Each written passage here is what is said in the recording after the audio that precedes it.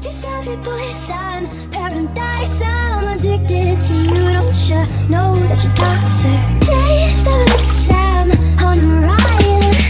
You're toxic, I'm slipping under with the taste of your poison paradise. I'm addicted to you, don't you know that you're toxic? It's a little bit of a minimal effort day. Didn't feel like really doing hair and makeup. This is yesterday's. There's some crusty hairspray in there. That's a good look. I just spent the last 24 hours completely cleaning my room. I have never felt so cleansed. I ripped out my entire closet, reorganized it, put it all back in there. I have so much clothing. But I did. I swept, I dusted, I watered my plants, I fed my animals, I cleaned my animals' cages. I did all the things. It just feels so good.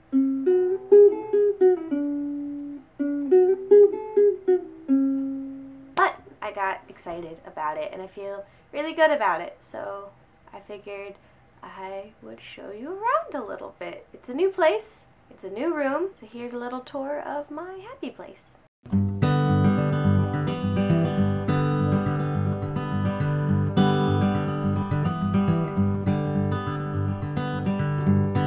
I woke up late again for the first time in a while. Don't feel wrong or lazy yet. Doesn't feel like standing trial. You were married in the morning,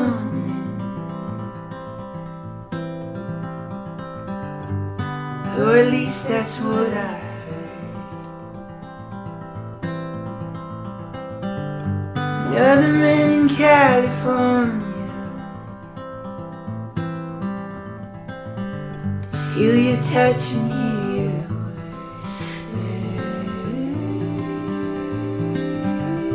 words. Was it just a lesson? Was it in my mind? Thought that I was the exception, and I thought you were the one, but I was just the first one waiting in line.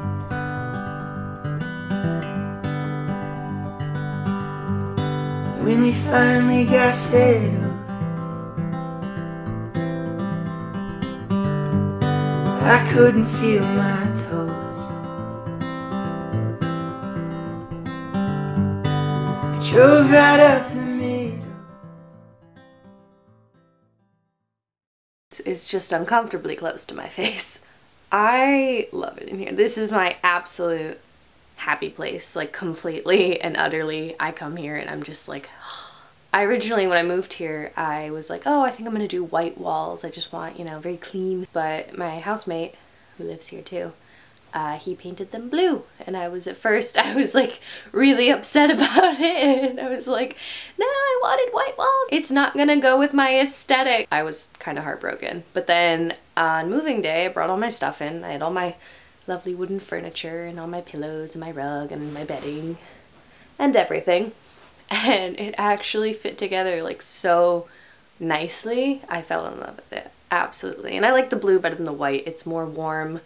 It's not so like bleak and hospital-like. My old room was very like eclectic and cozy and boho. You know, I had all my tapestries and my rugs and my pillows, and it was very like orange and red and brown and black, and I loved that. I loved having the coziness.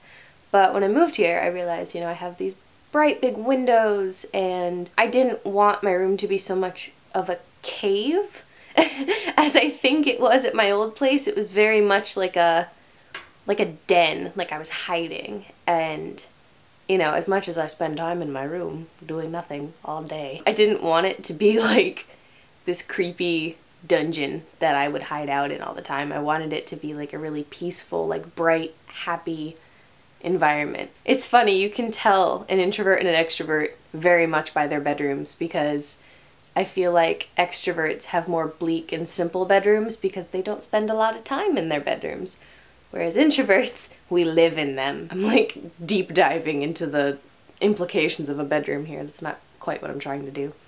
But I do think it's important to have a place that's very much calming to you and like a good place to come to at the end of the day and just kind of relax. And it's nice. And I'm so happy with it. And I need to stop buying little knickknacks. Like, I bought that whaling poster and I was just like, okay, Peyton, you just bought a 1-gallon whiskey bottle and a whaling poster. You need to calm down. I don't think I'll ever stop getting little knickknacks. I love it. I just love having little stories and everything, because people always ask, they're like, what's that from? Where'd you get that? Why do you have a coin from Aruba? And I'm just like, hey friend, here's a fun story. My room is just full of icebreakers. It's a bomb shelter full of icebreakers. That is the title for this video. Anyway, I hope you enjoyed this little insight into my life, and I will see you soon. Or not. We'll see. Taste of the Sam on Ryan. You're toxic, I'm slipping under with the. Oh, maybe next time we'll talk about my tattoos. Who knows?